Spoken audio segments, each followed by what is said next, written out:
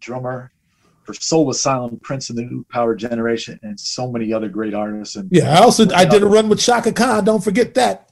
I know, yeah, Chaka Khan. You know, I never saw you on tour with Chaka Khan, but you were with her for a couple of years, right?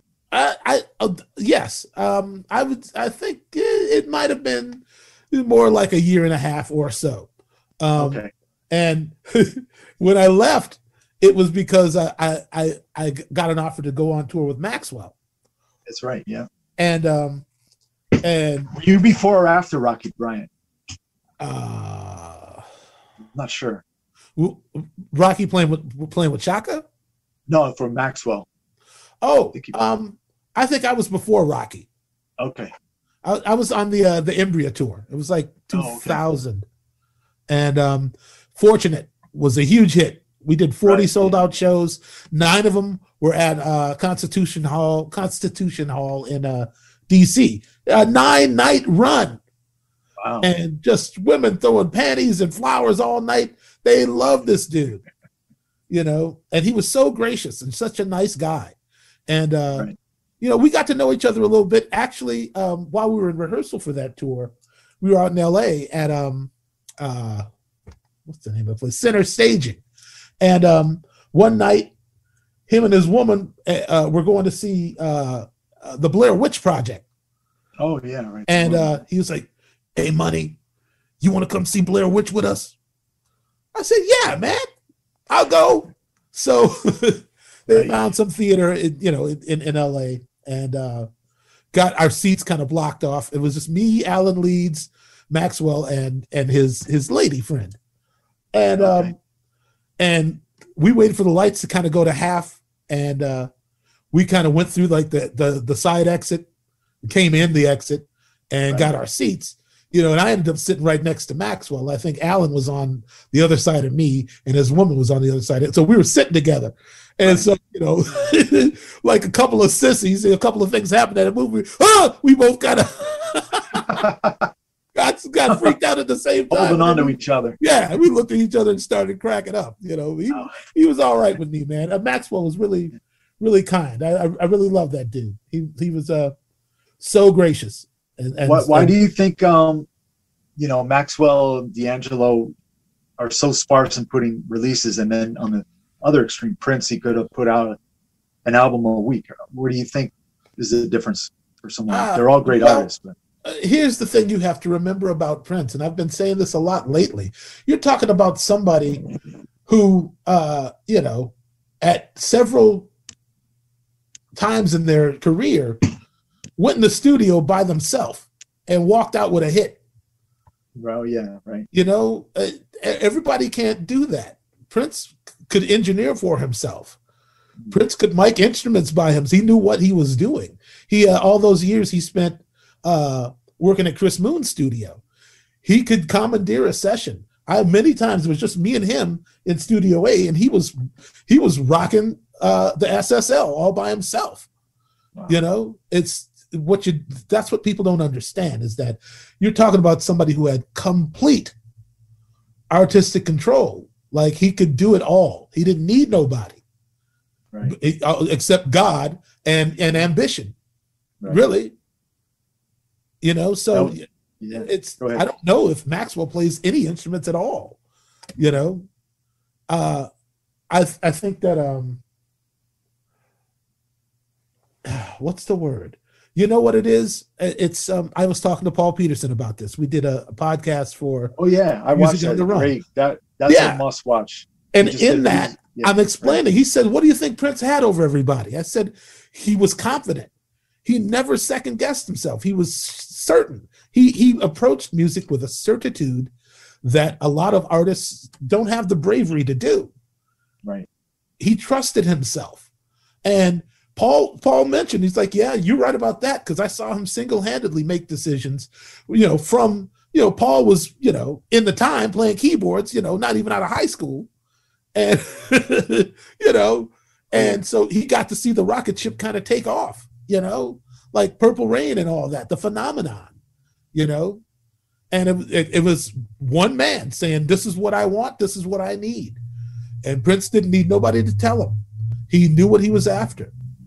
You know? Yeah, I first became aware of Paul when it was the Purple Rain tour, and we slept out actually at Nassau Coliseum for tickets. We wound up we were there pushing with the crowd for like 5 hours before they opened the windows, and then our tickets were behind the stage. So one of the shows, Prince, you know, when people leave the theater, think it's over, and you guys come out and do one more with the house lights up. Oh yeah.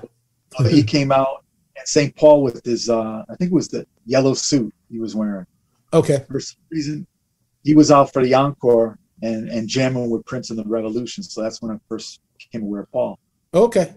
Yeah, I told Paul in that podcast. I said, you know, I heard from Prince's mouth himself. It's like Paul Peterson was the baddest white boy I ever worked with. That's right. Yeah. Yeah, I think he's stunned. Like Paul. He said that. Yeah, and he was sneaking in Paisley Park. Yeah, well, that was later on. It's like, right. I got it. It's like if you got a history with Prince, you know, you don't know what kind of reception you're going to get. Right. Yeah. You know, and I was working for Jam and Lewis for a little while after all that. And, really? I didn't know that. Yeah. Still kind of hot. I mean, I played on a couple things on a Sounds of Blackness record, and also they had an artist named. Oh wow, I'm trying to remember her name now. Angel Grant was her name. Okay. And she had a kind of a hit single. It was a song called Little Red Boat. Okay. And we were in rehearsal, and Terry and Jimmy and Big Jim Wright were all in the band, you know. And Terry asked me, like, right before we got started, he said, "Hey, have you been out to visit Prince?" And I said, "No." I said, "Why would I do that?" He said, "Somebody like you," he said, "I'm sure he misses you. I would miss you. What you're able to do, who you are. I would miss you after spending all that time. You should go see him." You know, and at the time I was still kind of disgruntled about getting fired, and you know, it was a small dumpster fire for us because right. when you get fired from that camp, nobody knows how come. You know, right. And a lot of people were like, "Well, I guess maybe they couldn't hang." No. That wasn't part of the problem at all. You know, right. And I guess, you know, history will prove that in my case, because I made several returns, you know, to the recording studio, you know, with him after. Sonny and I both, you know, and a lot of people did not, you know. So is there stuff was taken out of the original vault that you guys recorded, but that you would look forward to seeing one day released that you were on? Oh, wow, man. You know, one night Prince was just in kind of an old school mood, and he had Maceo and Greg Boyer and that trumpet player named Ray, who was related to the Booyah tribe, the dude with the braids. Oh, okay. They were in town. They were doing something. And Prince had him out at Paisley, and he called me and Sonny out. And we did Prince played piano, and they like arranged horns like on the spot. Like we were just coming up with stuff. And a lot of it sounded like you know, like some of it sounded like early Little Richard records and whatnot. And it was just raw and spontaneous, and I think some of the baddest stuff we ever did, you know. And I would really be curious to see if he did anything with any of it. I mean, we probably cut like, you know, 9 or 10 things that night, you know. And he was always rolling tape, right? Always. I mean, that's how he got 3121 away from us. Oh, okay. Me and Sonny were love that song. Yeah. We were just grooving to get tones for the engineer, you know, and we just fell into this thing, and we were in there, you know, just kind of laughing and, you know, carrying on. And I saw Prince walk into the airlock of Studio A, and he was walking, and then he stopped, and he was looking, and then he looked in the control room, and he was like, turn my equipment on, you know, like get some tape ready. And he came high stepping off, you know, and grabbed the Strat, the powder blue Strat that he had named Sonny, because he said Sonny used to have a Strat just like it. So it was kind of an homage to Sonny. Right. And he grabbed the guitar, was like, what key we in? What's this? What are we working on? You know, and me and Sonny just looked at each other like, okay, we just gave him another one, you know. Yeah, you gave him the title track. Yeah, we didn't know. I mean, we knew he was going to make something out of it because he was too excited, you know. And when you were recording with him, was it primarily just instrumentals, or was he doing vocals at the same time? It depended. Like when we cut guitar for Planet Earth, he had the words together. He was reading out of a notebook and kind of, you know, and giving us cues at the same time. And it just kind of, I mean, we had done that sort of thing with him so often. That's why he liked to call us, because we had a sort of shorthand way of getting things done. Like if he needed to make real headway, you know, he would call us and we'd just marathon it. We'd eat. I don't know if there was a session ever that we cut less than 5 different ideas, you know. So. And also, I would love to see the tour footage come out. I know that you can't saturate the market with it, but I'm sure there's some amazing shows. Oh man, yeah. I mean, there's some of that. Some of that I'm dying to see. Right. There were a lot of gigs on the Gold Experience tour that were. I guess the only word really for it is just victorious. I mean, you consider the headspace that he was in. Right. You know, and the fact that he never intended to release this record ever. Yeah, that's right. It was like the only way you could hear the music was to come to the show. And, you know, but luckily in Europe, you know, he had a lot of, you know, the fans followed him everywhere, like the Grateful Dead, you know. Mm-hmm. So they got used to the music, or, you know, maybe somebody was bootlegging, I don't know. But it, you know, it all kind of caught up. And so there were a couple of shows where I'm sure it was like, in the absence of his actual freedom from his contract, he put it into the performance. Like we could all feel it. Like he was just bursting at the seams, and that type of energy is infectious, you know. Well, he did the Letterman show, right? And yeah, that was yes, we did do Letterman. I can't remember. I don't think the record was out yet. It was still out. It was still not. Yeah, you did Dolphin. We did Dolphin, and David Letterman, you know how he likes to come up and shake everybody's hand after they perform. Oh yeah. He leans over the drum set. He says, "Is he going to be all right?" He thought it was real. No, I think he just thought like, played it up. A crazy person. It was like right. What? Yeah, that was something. Did you guys know something like that was going to happen? Not really. Right. But, you know, again, what we do is we do our jobs. We don't. That's right. You know, what would it look like for us to start gawking and going, what? Hey, what's. Yeah, especially when, you know, he had the cutout on the pin and Damon had his head down there, right? Just the show must go on, right? That's just, you just have to keep moving. Right, you know, right. It happens sometimes with Soul Asylum. Like Dave Pirner, just because he had a hit with Runaway Train don't mean his punk roots are gone. You know, let the show start to go south. That his inner Ramon will come alive like nobody's business. I mean, I've seen him just go straight, you know, just guitar into amplifier. Just, you know, just it happens. Sometimes it happens, and he's not proud about it, but I'm like, well, that's just part of the gig.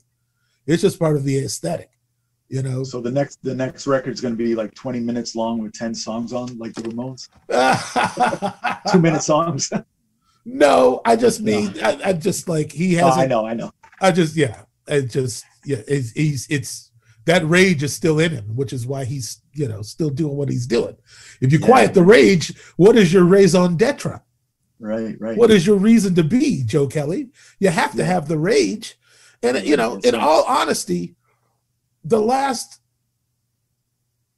I feel funny about talking about this, but I'm going to say it because the last session I did with Prince, as I was leaving, he walked up to give me a copy of Hit and Run Volume 2. He's like, "You're on this, by the way. Like I recycled one of your drum tracks on here, and I guess it was for Groovy Potential." Okay. And but I was looking at his face, and something didn't look right. Like I don't want to say I saw something coming, but I was looking in the face of a person who was changing. Yeah. And I really couldn't figure that out at the time. But it's like, it was a different look than he used to have when he was just working himself to death. It was just something. And he was a little indecisive about what he wanted during the session. And that almost never really happened, you know? Like, I really feel like, I mean, a friend told me somewhat in confidence that apparently he had a conversation with his sister, with Taika, at some point. This is what I heard, you know, where he was basically saying, like, I really think my work here is done. Like, I don't think there's anything left for me to do here. You know, Yeah. Like, I mean, he was a super aware person. I mean, I wouldn't put it past him to understand his own mortality. You know, yeah. Like, he was really in tune with something, you know, and I could just imagine the night that he, you know, passed away, a day away from going to rehab, the torment going through his head. I mean, it just. Yeah, I mean, I really think that it's the way he died is just about the saddest thing I ever heard. Yeah. This is a person who lived his whole life, you know, more or less on his own terms. And that means you live a lot of it alone, you know? Right. Like, this is a person who I'm quite certain that it was like his biggest fear realized, you know? Yeah. Like, this but I think the fans and everybody would have been welcoming to him, even if he had this problem. But yeah, I mean, I don't really know the details of the problem and or the issues. Yeah. I know that, you know, he had a pretty good limp going, so I knew that he was suffering. Right. But yeah, I don't really, that part of it. What happened or how it happened, I'm not. Only he knows. Yeah, I'm not clear on that. But what I am clear on is that who wants to die alone? Right. I mean, you know, it's just heartbreaking, man. You know, and I don't mean to go all the way back there, but he's just been on my mind quite a bit lately. Yeah, I mean, hey, you were an integral part of his life, working. Yeah, I'm sure you, as friends too. So yeah, I mean, as friends as we could be. I mean, without you know, you know, it's like, I mean, but you know, for me, you know, in many ways, I had a reverential fear of him, like I did my own father. Oh, okay, yeah. You know, it was like, it was hard to even though we were peers, it was hard for me to characterize it that way in my brain, because he gave so much. He poured a lot of information and care into my upbringing musically. You know, he taught me a lot, and so it's that sort of thing where it's like, when somebody sows into your life that way, when they take the time, when they, you know, because I was 19, he couldn't possibly know what kind of trouble I could have caused later on. And luckily, you know, I was a good boy. I didn't have any particulars. I didn't, you know, I there was nothing I was really chasing except a rack of ribs from time to time. But you know, so you know, he met me at the time that he met me. He was meeting somebody who was pure of heart and motivated. And ambitious. I wanted to be the best I could be, and whatever he saw confirmed that, you know. And he decided I was worth it, and he didn't have to. There could have been easily, you know, 2 dozen drummers in Minneapolis who, you know, were shedding harder than I was, you know. Yeah, I mean, if you weren't that kind of person and musician, you'd be gone in a heartbeat right after. Exactly. And that's what that was also the thing I was saying. It's like, it wasn't just my ability to play good time. You got to understand what's happening. You got to be able to, you know, memorize things. You got to be to change everything at the, you know, turn at the drop of a dime, because that's the kind of person he was. He just followed his muse. He just did whatever felt good. You know, he was put on this planet to enjoy. You know, right. I think he was just like that. Like, I mean, you know, we know from his catalog that, you know, he explored all the nooks and crannies, the bright places, the dark places.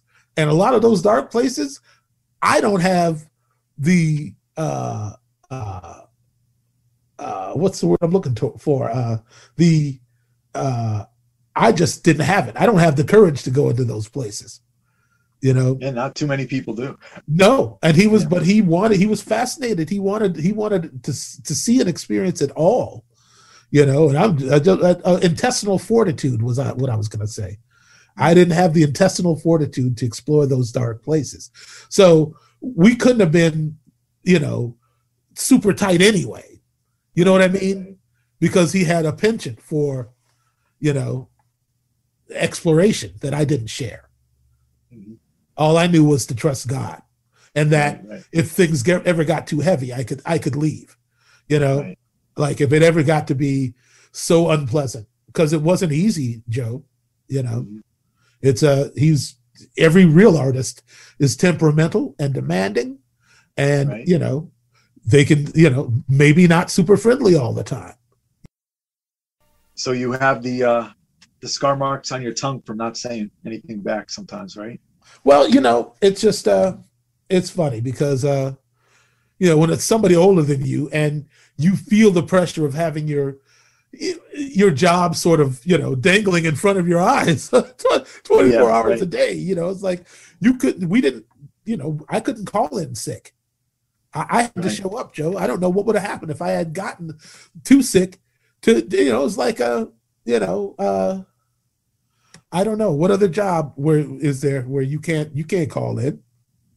Yeah, that's a lot of pressure on you. Secret Service, you know. I mean, so it's like people don't really understand how that working with him, you had to have a life to give him, because it was going to take your life, you know.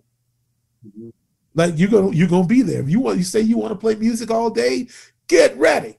Because you found your spot. Yeah, so it, you know, it takes a certain temperament not to lose. I remember talking to John Blackwell, having him on the first time, and we talked before the interview, like the day before, and he's like, "Oh, I don't know if we can play any Prince music and put it in the interview, because I don't want to lose this job." You know, he was like so reverential, like, "I'm here, let's keep this job straight," you know. Yeah, and it's weird because, you know, the first time I met John, I was doing a gig in Indianapolis with Chaka Khan, and it was a triple bill. It was Ann Nesby, so I knew all her cats because they were all from Minneapolis.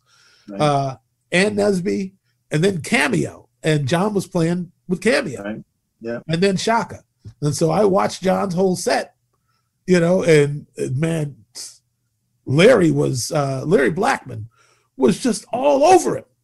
I mean, he was just, I mean, it looked like he was just cussing him out the whole gig. Wow. I think, you know, I would have thought that once he got to work with Prince, that it would have been a piece of cake, because Prince wasn't really like that. Prince was more like, can you or can't you, you know? Right. And so I don't understand how John could still be so touchy about it, but who knows what he went through? Who knows his temperament, you know? I mean, and God knows he had enough darkness in his life. I mean, my goodness. With his daughter. How much are you supposed to take as a human, you know? Yeah. So I talked to John. He called me New Year's Day after he had his second setback. He had a bad operation.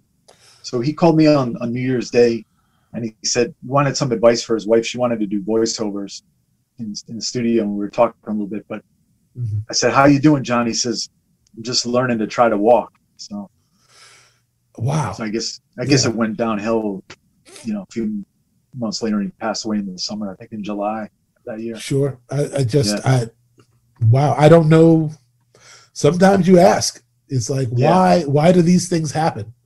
Yeah. Right. You know, that's one of the answers. I'm hoping that God will give me one day, you know, when I have to, you know, cross over. It's like, why do you take, why must good people suffer? Yeah, true. You know, but you know, but you know, we're looking at this from our, you know, our pea brain perspective. We're just humans. We can't even right. You know, we can't even manage to, you know, to take care of ourselves. You know, we can't manage to do right by ourselves. It's like I have no right to ask God anything. We haven't been good stewards. You know, that's true. Yeah. Yeah, we still, you know, mess each other over, and you know, and allow others to abuse others. So, you know, got a lot more to discover and work on, right? Absolutely, Joe. I don't know how long you got to talk, man. No. I was going to say goodbye, and because we got a lot of more music that you've performed on and recorded over the year to slip in here, but yeah. So one last thing, your wife and your kid, your daughter, right? I have 2 stepdaughters. Yeah, 2 stepdaughters. Yeah. How is it? Everybody staying cool, not on each other's nerves with dad staying home that long? But you know, I don't really because they're both a little more active. You know, like they go to work, they do this, they do that. It's like I don't really even go upstairs, Joe. It's like I kind of stay where I'm at. I'm very, from the years of being a musician, it's like you don't want to get sick, you know. Oh, I got you. You know, and I don't want to get sick, and none of us have been vaccinated yet. You know, I mean, aside from the myriad of issues that come with just being in a house that is overwrought with what's the word I'm looking for? Not testosterone, the opposite. Oh, you got me too. I know what you're saying. Yeah, yeah. Wow. So it's just, women jeans, lady jeans. Yeah, what is it called? Why can't we remember what? This will be the best part of the This will be the best part of the interview. Us figuring out. I'm brain dead. Yeah, I'll remember as soon as we hang up. It'll click. Yeah, I'll text you. Wow. But yeah, so in general, you know, nothing. I don't expect anything in this house to go my way, and it's just better if I just kind of keep to myself most often. You know, right. So, there's too many. You know, there's a lot of potential beef, Joe. You know. Yeah. It's like, you know, you know, as over the years, it's just like I ain't their real dad.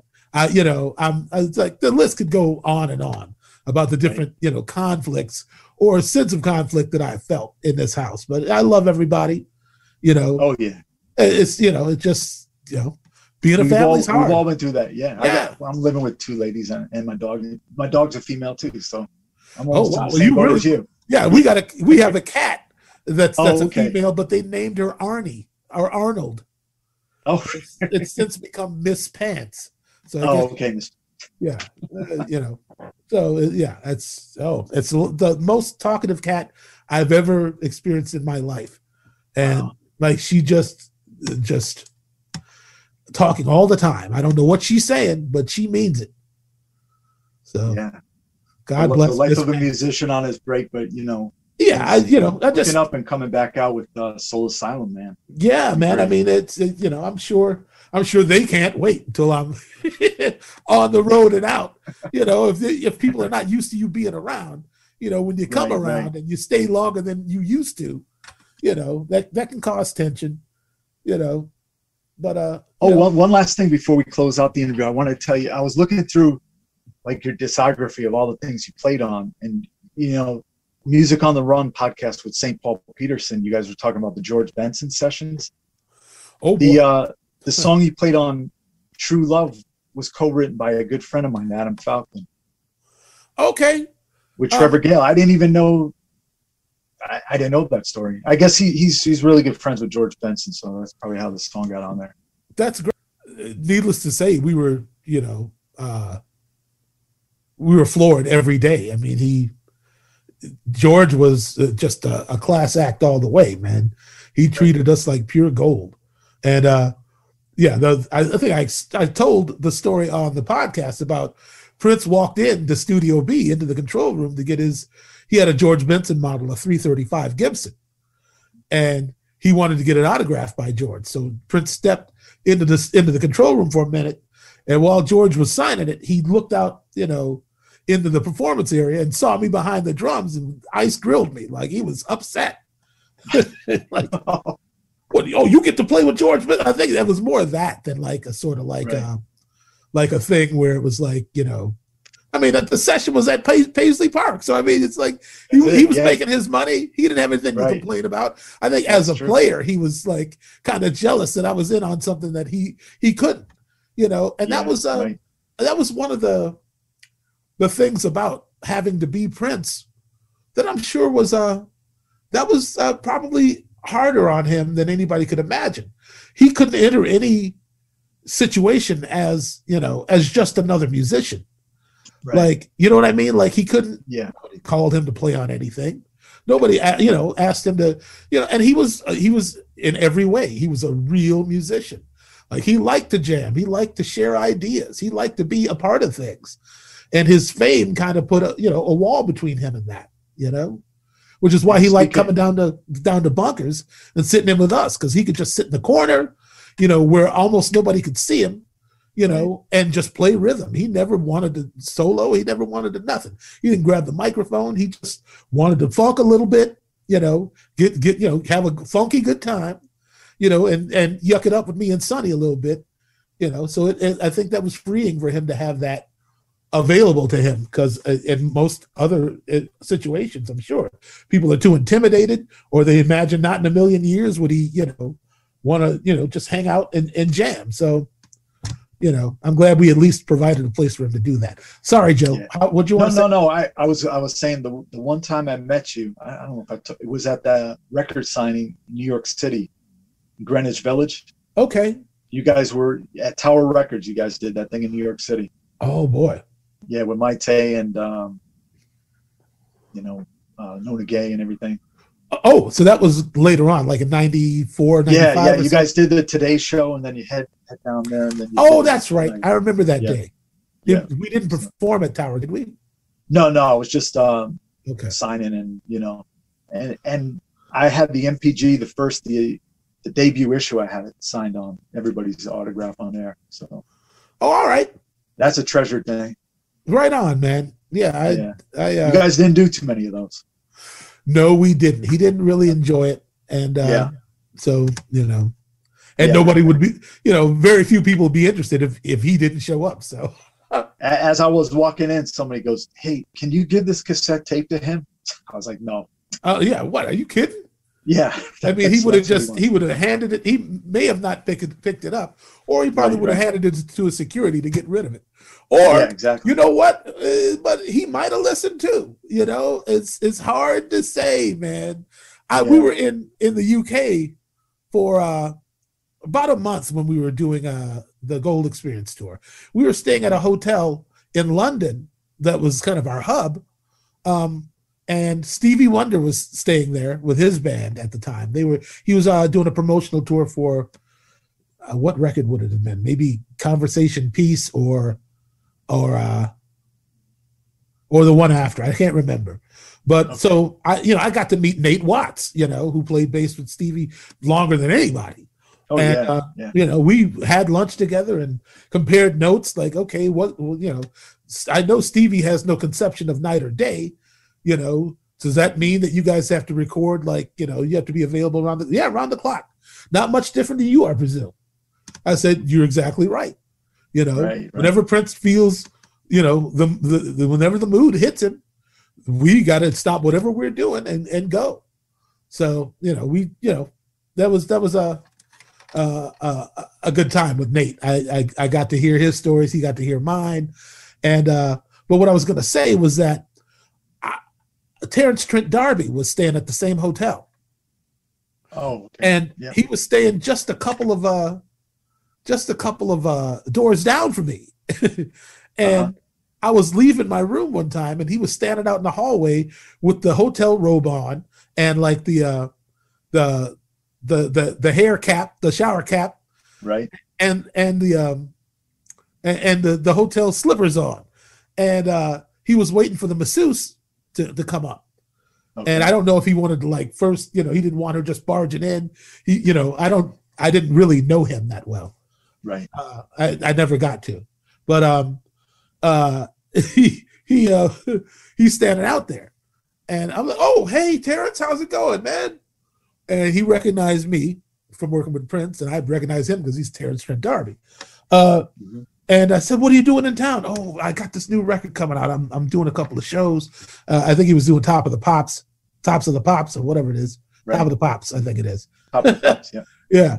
And I was like, "Oh, really? Oh, you got a record coming out?" And he's like, "Yeah." Hold on, man. And he went in his room and he came back out with a cassette. Uh-huh. So here's a copy of it. I hope you like it. I said, "Well, I like all your records, man. So I imagine I will." Wow.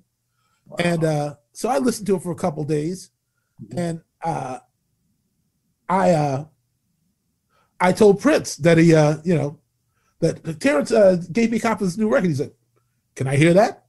I was like, "Sure, I'll bring the cassette." And I brought it, and I gave it to him, and he brought it back the next day. He's like, "Yeah, I don't hear no hits." He's like, he can still blow, though. He can still sing. Right, yeah.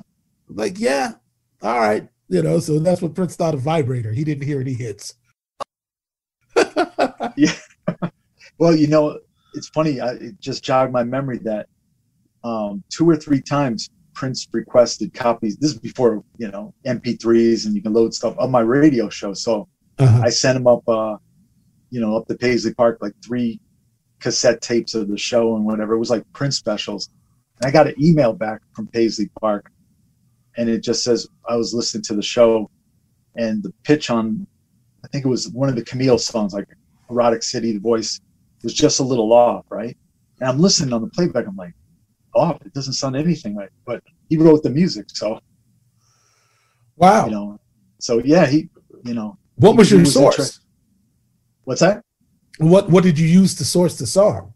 Was it No, it was the actual record, but I think the recording maybe in the cassette recorder in the studio at the radio station. Oh, maybe it was might have been recording at a little off speed, and he wrote back, the pitch was a little off, Yeah, okay.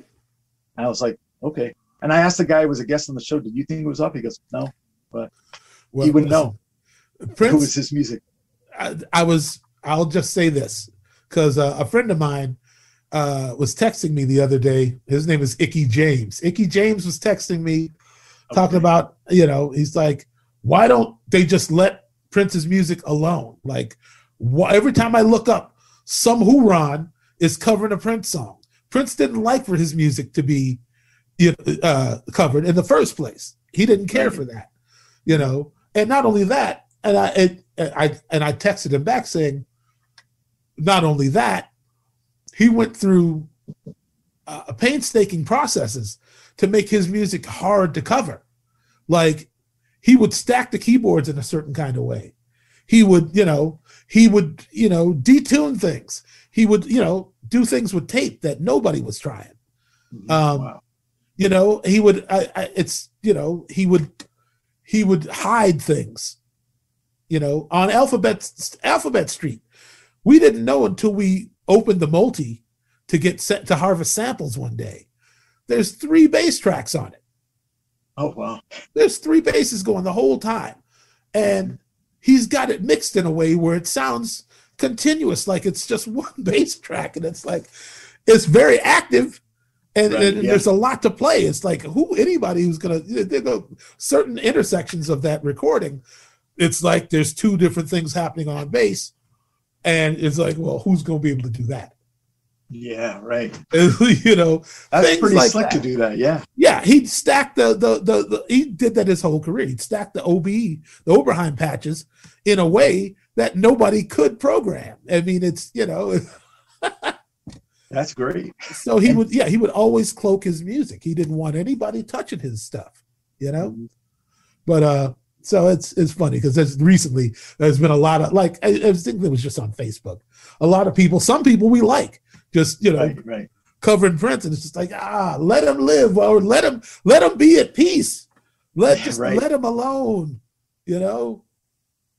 Well, yeah, I mean, we're going to be long gone, and you guys are going to be discussed with other generations. So, well, yeah, I mean, the music is definitely going to live on. Oh, yeah. Thanks to people like actually, I recently had a Zoom call with Mike Howe, who was he's in charge of the stuff, right? The man in charge, and he was. Let's push on this. You have your own thing on YouTube, right? My own thing.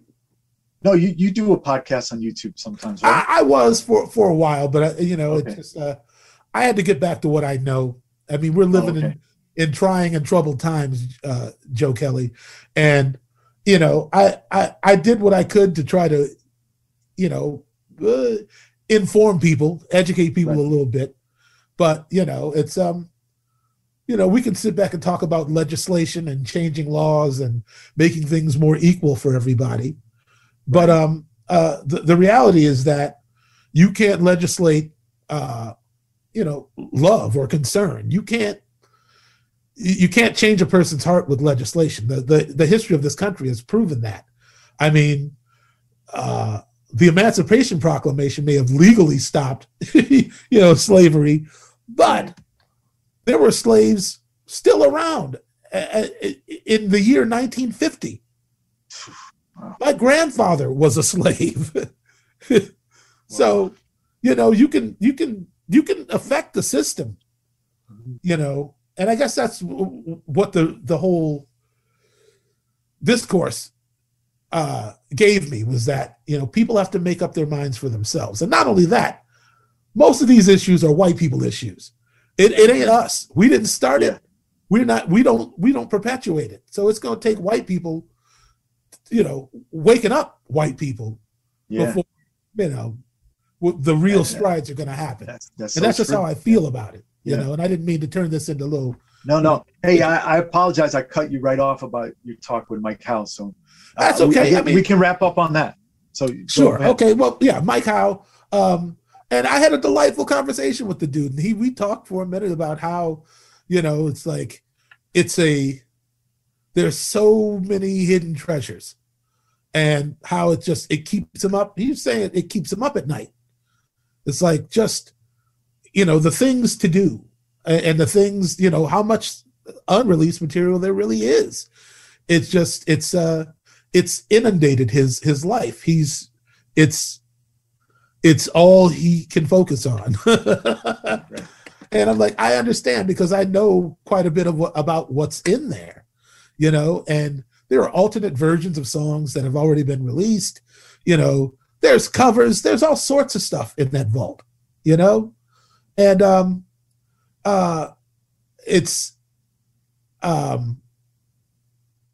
it was really interesting to talk to him about Prince's process and so on and so forth. I don't know if he's going to ask me to be involved in the Diamonds and Pearls, Redux or not.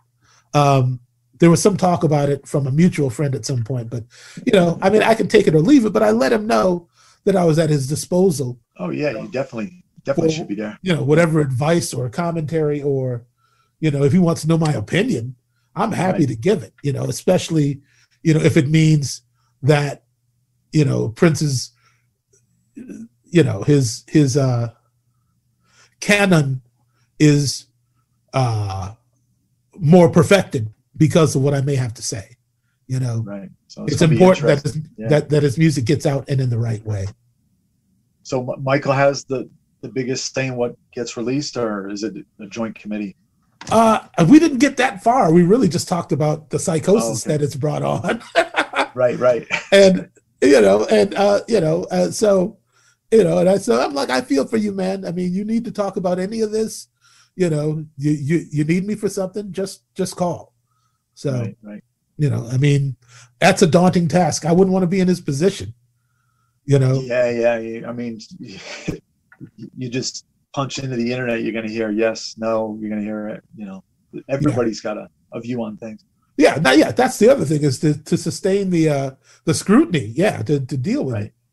Yeah. So, hey, Michael, I got to thank you so much. Michael Bland, drummer for Soul Asylum, Prince of the New Power Generation, Chaka Khan, of course, and Madonna missed out, and Guns N' Roses missed out, but you know, no, go ahead.